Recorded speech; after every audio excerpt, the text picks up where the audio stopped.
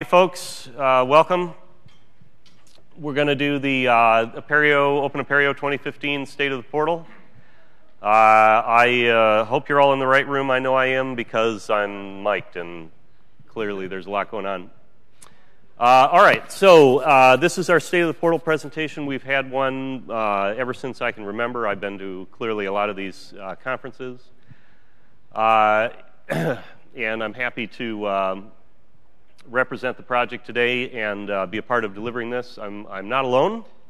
I will be joined by a couple more familiar faces before this is over. All right, we have a lot of slides, and we already lost a couple minutes getting started, getting set up, so I am going to jump right in.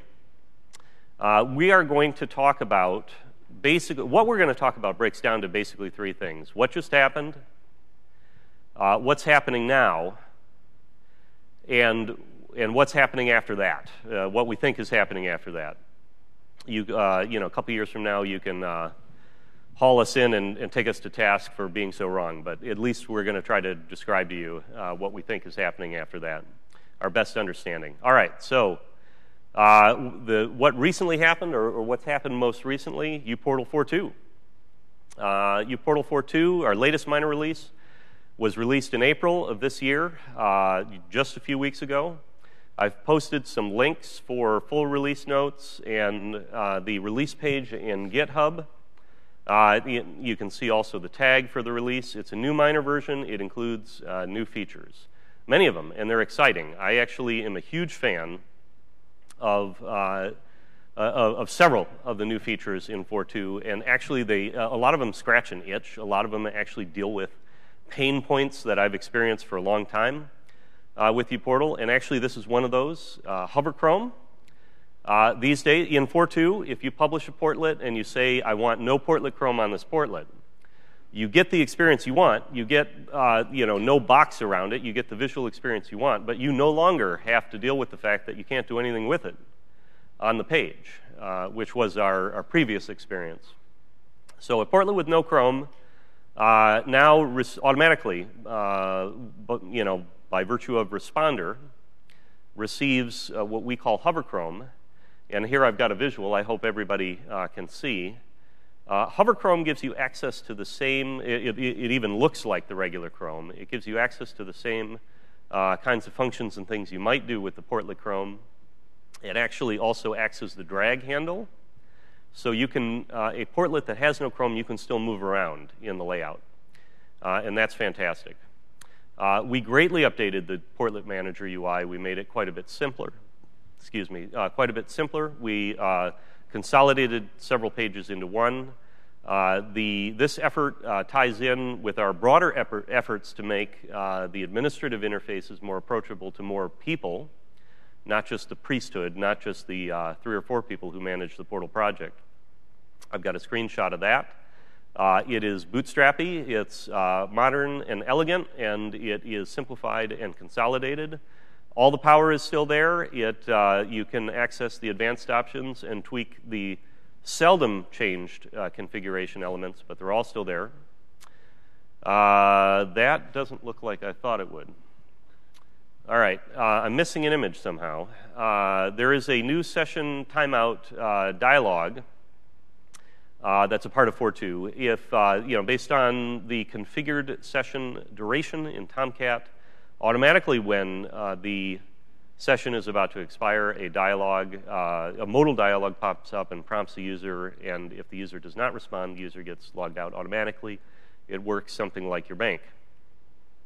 We have a 6-column layout option, thanks to Illini Cloud, who have been fantastic contributors over the last several quarters. Previously, our greatest number of columns was 4. Most portlets, traditional portlets, don't look very hot in a 6-column layout option, but app launchers really, really do. So if you're using a lot of app launchers, if you have a page primarily constructed of app launcher style portlets, this 6-column layout option looks amazing, particularly with no Chrome. It looks very much like a mobile dashboard. We have implemented a number of slick Portlet Marketplace UI enhancements. We have added bootstrap styling to it. We've added more color and interest, more graphics. Here is a screen capture of the list screen, the first screen in the marketplace. Here is a screen capture of the detail screen for a portlet in the marketplace. We've also added the ability to add a portlet to your layout from within the marketplace, a capability that was not present originally. There are other, there's more coolness than I have broken out into individual slides for uPortal 4.2. I should have put this one in orange or a massive star next to it. Transient layout mode support for unauthenticated GIST users. Okay, it's a mouthful, but it's very meaningful to me.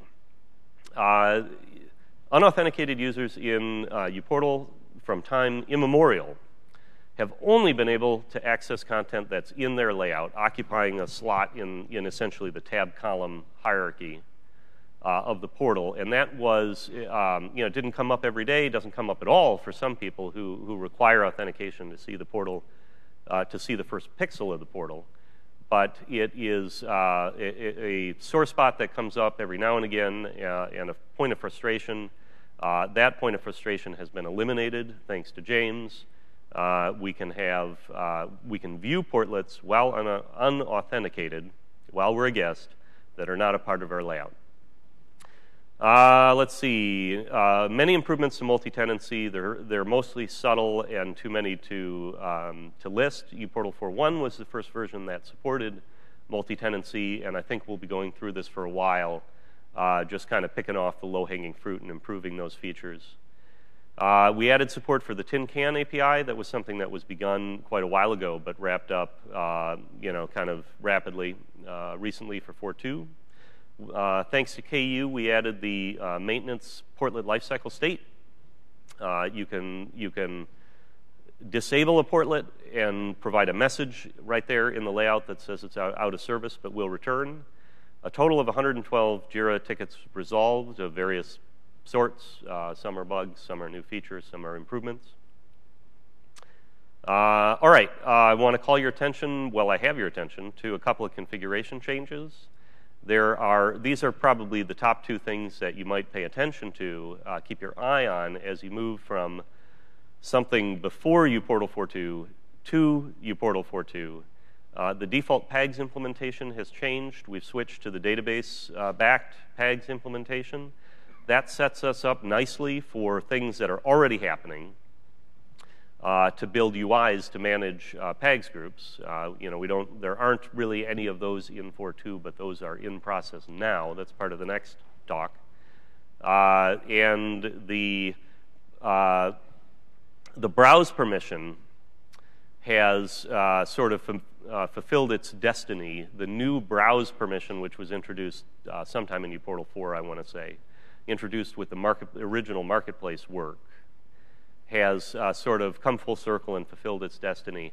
Browse permission is now the thing that controls whether a portlet is visible in the customize area or in search. It no longer is dependent on whether the portlet has been added to a category or not. That was a workaround that we had. That was a hidden trick that we employed, not adding a portlet to a category. Historically, that would keep that out of the customized gallery or out of the search, but now we have a real permission for that. All right, so that covers the recent history. It's very exciting. I feel as though perhaps no one is more excited than I am about uPortal 4.2. I think it's very slick. All right, what is happening now? I'm going to be joined. I think I've got a couple more parts, but going to be joined. Awkward transitions in this talk, but yes. It'll be okay. So in the topic of what's happening right now, the University of Wisconsin-Madison has built this exciting new alternative, supplemental, additional front end. I, too, am excited about uPortal 4.2 because, in fact, this front end, well, it works with uPortal 4.2. And so what you see here is an alternative landing page, maybe a little snappier, also responsive. to provide, hey, it's a view on those very same favorites that you had other UIs to get at in the product. We are working with new and exciting ways to put little snippets of dynamic content on that landing page. Again, going after kind of mobile first, fast, responsive, snappy, getting that quick hit of content. And we're still using portlets. What happens when you launch that more payroll information is you go to the genuine HRS payroll portlet. This is a supplemental front end, works with your uPortal 4.2 to provide an additional option for how to serve your users. Happening right now up in GitHub. You can grab the code and play with it. We've been excited this conference talking with people. Hey, how about that marketplace, that directory of apps, the very same directory of apps, the very same metadata that you're managing in the new and improved Portlet Management UI. Thank you, Drew. Another manifestation, another way to give your users access to be excited about that content is through a new optional alternative UI for that directory of apps implemented in AngularJS. We're quite proud of it. We're getting positive feedback on it. I think we're going to kick some butt. This becomes the default MyUW on August 11th, so going full tilt. And then we've been experimenting with building out, yes, portlets are good. Yes, we have portlets. Yes, we need to keep delivering the portlets that we have, but we are eager to discover new ways to develop applications to deliver through the portal and to discover how to effectively collaborate and share in these new ways, building things with say, AngularJS. We've got code for this. That code is in production at UW-Madison. And it's up on GitHub, and you can grab it. And I, for one, am very excited about it. That's what's happening right now with us. All right. I have a couple things, at least one, to report in terms of what's happening now as well. Is Benito in the room? Benito is oh, yeah, excellent. Timing, excellent. So Benito, you can give him a hug, because he is working hard to bring you this feature, a new feature for PAGs, that so far the name we have is ad hoc groups. We are open to other names. We're sort of thinking through this, but this is a new feature of PAGs that allows you on the fly, and this will be available in the UI, not something that you have to do in database or config, not requiring a restart, not requiring import-export, not requiring even portal administrator access. On the fly, you'll be able to create a new group in the portal that is based on, where your membership in that new group is relative to your membership in other groups. So you can say, I really need to publish this portlet, and I need the people who have access to this portlet, I really need that to be faculty members who are teaching out of this building. And these are two different groups. I already have these groups in my portal. I have the faculty group, and I have a group for this building, people who have their offices in that building, or people who teach out of that building. Or maybe it's a campus. But I'm publishing this portlet, and I need to make sure that the only people who have access to this portlet satisfy both these group memberships. Since throughout the history of uPortal, there has not been a way to do that. Not with anything, not with publishing portlets, not with DLM fragments, not with other permissions. And we're introducing that now. That's what this feature is about. The first place that it will show up is in the group selector. So actually, the Portlet Manager and anything that uses the group selector for selecting groups. If you're using the group selector for something else, let me know. But anything that uses a group selector for selecting groups will give you an option to create on the fly one of these ad hoc groups or one of these new groups that evaluates your membership synthetically based on your relationship to other groups. You also have the ability to say, I want a group of all faculty members who are not a part of this campus. It's a yes or no, member of or not member of. All right, a very exciting feature happening now. Should hit the master branch quite soon. All right. Yes, as a matter of fact, it's already in a pull request. It's not, please no one hit the green button. I don't think it's entirely complete. We're still working on it, but it is, it's very soon. All right, this is not a new image. This is not a new graphic. This is something that was prepared by a former Unicon employee named Peter Hart some years ago. And promptly shelved, promptly put on the back burner. I don't know that it will look like this, but I do know that a management tool for fragments, DLM fragments, has surfaced again as a priority, and is likely, very likely to happen, very likely to see work in the near term. This would be a tool where you can define new DLM fragments, where you can manage DLM fragments, like maybe change their audience or priority or change their name or something like that, right in the portal through an administrative UI, and it would make the appropriate database changes. Of course, we've always been able to adjust the content on fragments using the current DLM fragment manager. But yes, this is another hot item. And with that, I give you Dave. All right.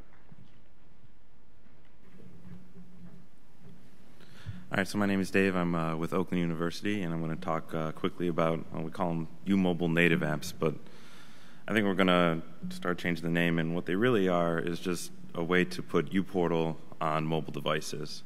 So we have what we'd like to call different flavors of uPortal, and you can put it on your phone in any different way. You can use the mobile web, and that can go from Responder or mUniversality if you're using an older version of uPortal, or if you're still using an older version of what was called uMobile, you can go with Titanium. PhoneGap actually went ahead and replaced Titanium. There was a big talk about that. And then what we did at Oakland is that we decided to go full-on native, and we wrote Objective-C for iOS, and then we wrote in Java for Android. So all of these options are out there right now, and they're available for you if you want to put uPortal on a mobile device. So these are just a couple quick examples. The one over on the left is our latest Android development. The one in the middle is an iPhone, and the one on the right was the PhoneGap implementation that we took. As you can see, they're all very similar. The UI is matched up with basically how the operating system looks. So with PhoneGap, no matter what phone you're on, iPhone, Android, even a Windows phone, if you have users that use Windows phones, it'll look like that. But the way we wanted it is that we wanted to interact how a normal person would look at their cell phone. So if you are a normal Android user, you know where the menu is, and if you're an iPhone user, you know where the menu is, and so on. So we wanted to keep things consistent, and so no one has to learn how to use a new app. It's very intuitive for the user. They can just pull up their phone and go, oh, this is the button that I know that I have to click on. So just a quick example, you take uPortal and you shove it with all these fantastic devices, and then you get, hopefully, an easy result. So to talk about the easiness of it, it's all done with JSON and API calls to uPortal. And we set it up pretty easily, so where you just go into the source code, you don't have to do any configuration. You put the URLs of your uPortal, and then you take cast and then you shove it in there, and these are all just in a constants file. And done. You have an app, and it's really, really that easy. And I know because I see a lot of faces around here, and I know what universities you go to, and I've tested to make sure that it works. We're hoping to get Shibboleth implementation done soon. As we move over there, we'll have to figure out how to incorporate that. So people that are on Shib, I know Wisconsin, but don't worry, you guys will have support soon enough. So yeah, once that's done, you just deploy the app and you're good to go. I mean, there's some skinning involved if you want to change colors and whatnot, to match your institution's colors. But for the most part, it's just putting in a hex value and you're good to go. So if you're interested in getting involved with mobile apps, you contact me or come talk to me after this. But we have a wiki that you guys can go to. We have the uMobile homepage on the Apereo website. And we have a uMobile mailing list that you guys can talk, and we can answer any questions that you guys have. And if you're interested in the source code and just want to play around with it, everything's up on GitHub as well. And then with that, I will pass it off to Andrew Petro.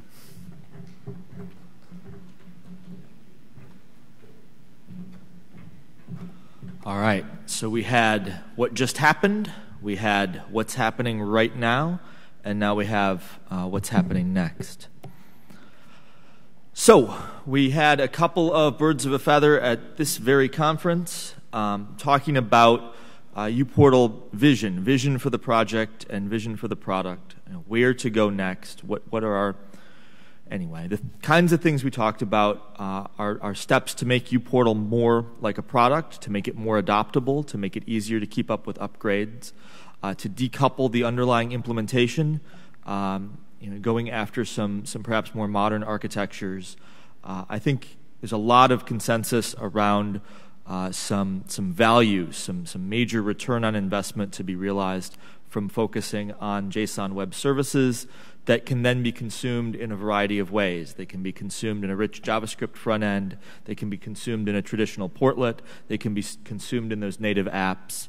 We can get a lot of goodness out of agreeing on and developing some quality JSON APIs, building upon the quality JSON APIs that, by the way, we've already got, the kind of APIs that you point your uMobile app at that Dave just talked about. So I think that was a good thing that continued to happen at this conference. So really, what is the state of the uPortal project? In some sense, the state is the state that it has always been in the 15-year history of the project, which is to say that we have a code base that provides present value that you can implement or upgrade today to provide user experiences and discoverability and navigability and service delivery on your campuses right now, and that we will continue to collaborate to evolve that product and evolve the project to do that even better going forward. We've had a uPortal project for a long time now, and the underlying technologies have changed as the world moves. We had channels back in the good old days, and we've had portlets and native apps and the responsive design, the kinds of things in this presentation pitched as what's happening right now. And we'll have more things for the next 15 years. With that, I think we can have, where's the clock? A little time, I guess, for questions. I could look at my watch. We were speedy. We got a little bit of time for questions and discussion. But of course, the very best place in the world to talk about the uPortal project is in the uPortal project. We have these lovely email lists. We have a list for discussing, implementing the product and the features of the product. That'd be uPortal user. We have a list for discussing developing the product. That's uPortal dev. These are good lists. I would love for them to be 10 times as noisy as they are today. How much time do we have for questions, Drew? I think we have 15 minutes. Oh, wow. I'd also like to mention we have IRC chat. Tim Levitt would like to mention that we have IRC chat. I would not like to mention that we have IRC chat, which is why it's not on this page.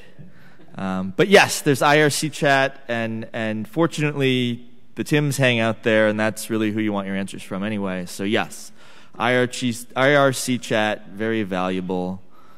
You can be there if you want to. Those lights are really bright. They are. Drew, what do you want to talk about? Whatever I'm asked about. That'd be good too, yeah. I thought you were going to come up here and extemporize. Yeah, help out. We've entered the question phase, so I thought I'd bring myself closer and be more prepared to answer questions. And as long as I'm here, I'll mention that there are more than... even people whose name are not Tim are welcome in the IRC chat. There are a number of Uniconers, including myself, who hang out there reasonably regularly. I just wouldn't know,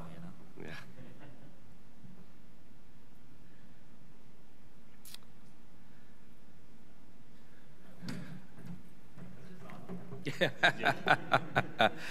So, since the questions aren't popping, it's time for statements. So, I'll make a statement. We just chat. We had some really good BOFs. I think all of you guys and gals were there, and I love the conversation, but we need to have more conversations, not just have those kind of conversations and do that kind of high level thinking.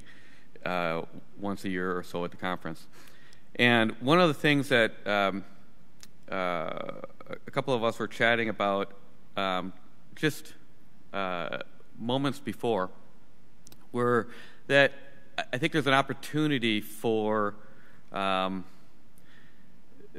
uPortal steering committee to play a more active role in fostering the communication and the collaboration and the direction setting and making sure that this project continues to be healthier and even more successful than it is today. So you saw, what's coming next in the code and the technology, and I think that what I'd like to see coming next in the from the uPortal steering committee is more activity and energy that helps all of you developers and implementers and users of uPortal have more success and be able to do your jobs even better. So, and since I am the chair of the uPortal steering committee, at the moment I can, help make that happen.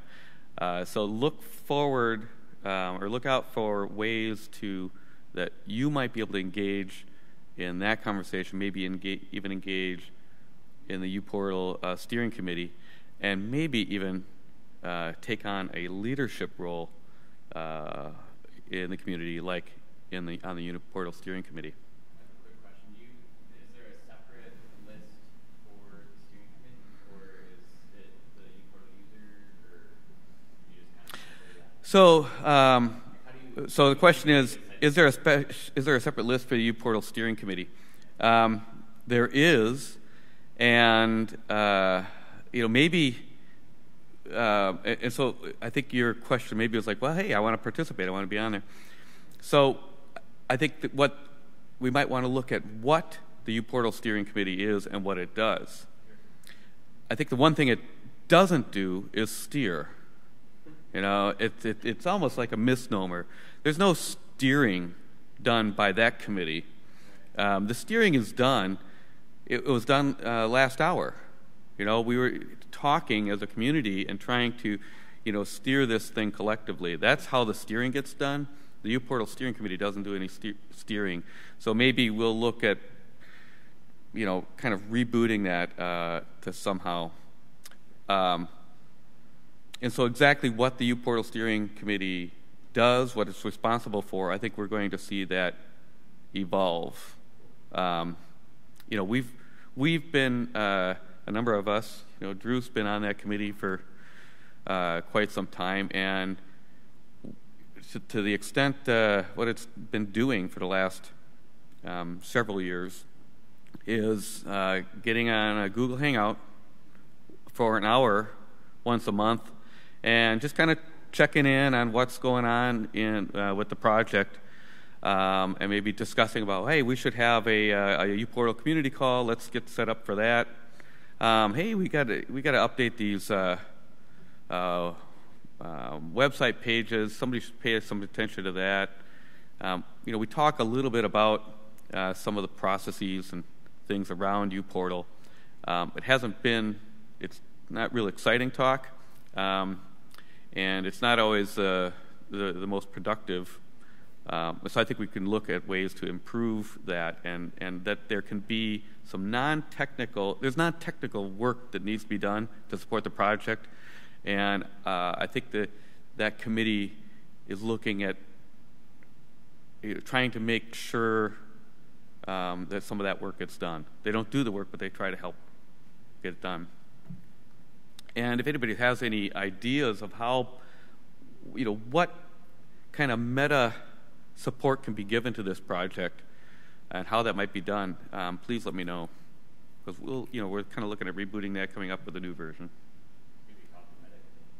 The meta committee, right?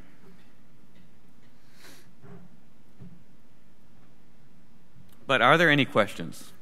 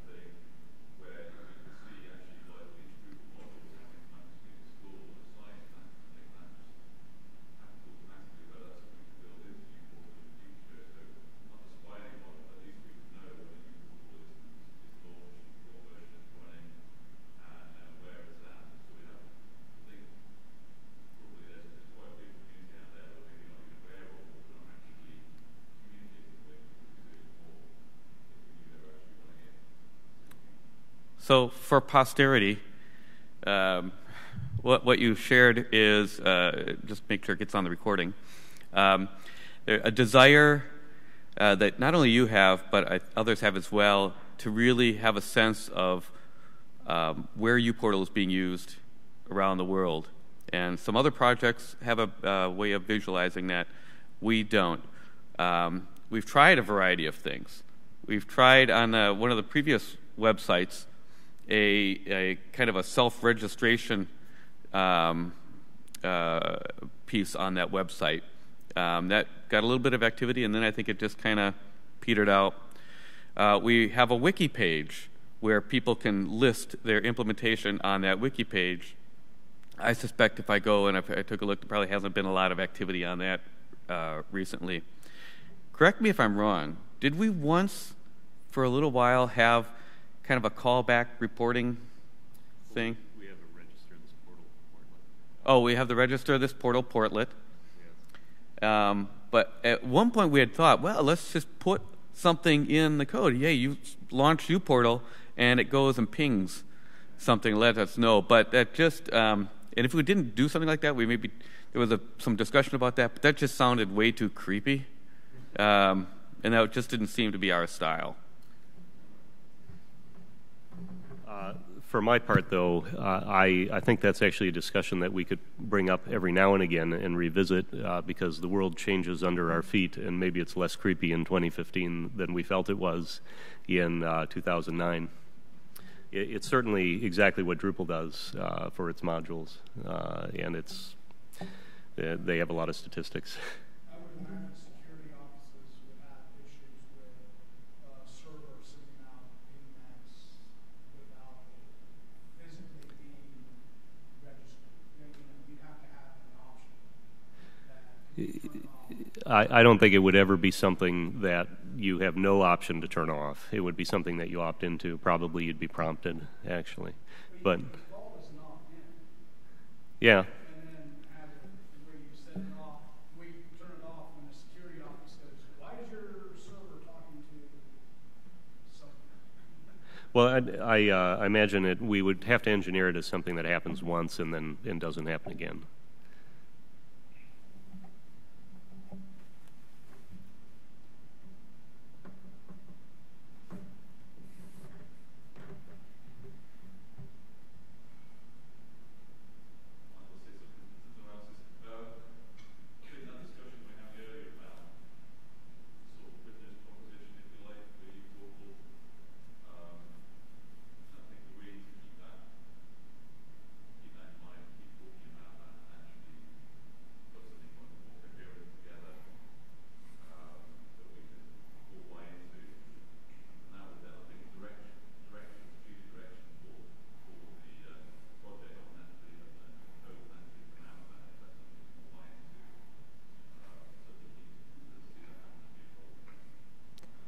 So for the recording, the statement was recognizing the value in being more effective in articulating and communicating the value proposition of the product, and from that, perhaps mission and vision that as you might expect then drives development priorities, and is something that we rally upon and that we use as a lens for considering priorities in what we do, which all seems quite good.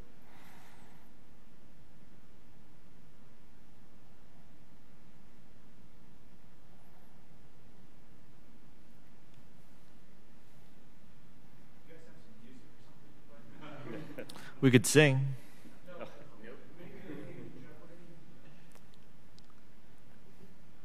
No, I have to set up for the Yeah. the next thing. I think it's all right if we just.